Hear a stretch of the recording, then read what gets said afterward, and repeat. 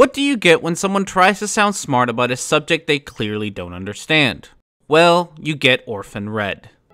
Dear physicists, also astrophysicists, other scientists, everyone who believes in the theory of gravity, please tell me what precisely in the conceptual notion of time is tangibly acted upon by what precisely in matter such that time bends in accordance with this notional concept of relative distances between objects that we call space. In response to the proximal or distal presence of matter over infinite distances, and how, again, precisely is this relative distance between things materially, tangibly woven together,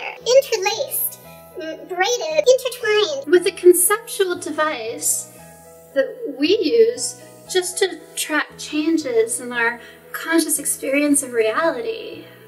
I can't answer your question, mostly because I don't understand your question. In your attempt to sound smart by using big words, you have convoluted your question to the point that it sounds like the babblings of a 5th grader who has just learned how to use a thesaurus. Also, I can't answer your question because I'm not confident enough in my understanding of physics to explain it to you coherently without sounding like an idiot who is trying too hard to explain a concept that he clearly doesn't have a full grasp of. You also seem to think that since we measure time using clocks, it is somehow different to space. Space is the same way. It's not like space is really tangible in the same way that a table or an apple is. We can measure space with rulers and lasers and other devices, the same way that we can measure time with clocks. Hell, we can detect the curves in space and time. But we'll talk about that in a little bit. Time and space are both measured using arbitrary system.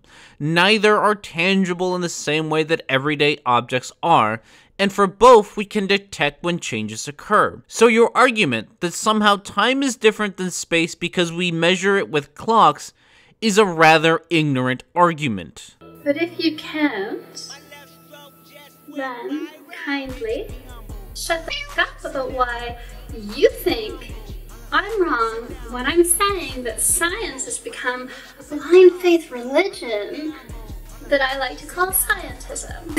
Sparkle sound. And so we have arrived at the argument behind Orphan Red's nonsensical question. You see, she doesn't understand space-time, therefore it's just taken on faith by scientists, completely ignoring the fact that we can actually see and measure space-time curving. First, neither your lack of understanding of space-time nor my lack of ability to explain it means that gravity is wrong. Even if we can't explain why or how gravity bends space-time, we still have both experiments demonstrating the space-time curves and models that predict that these curves would exist. In 2015, the Advanced LIGO detector was able to detect gravitational waves. This observation has since been confirmed, and other observations have been made, most recently in August of 2017.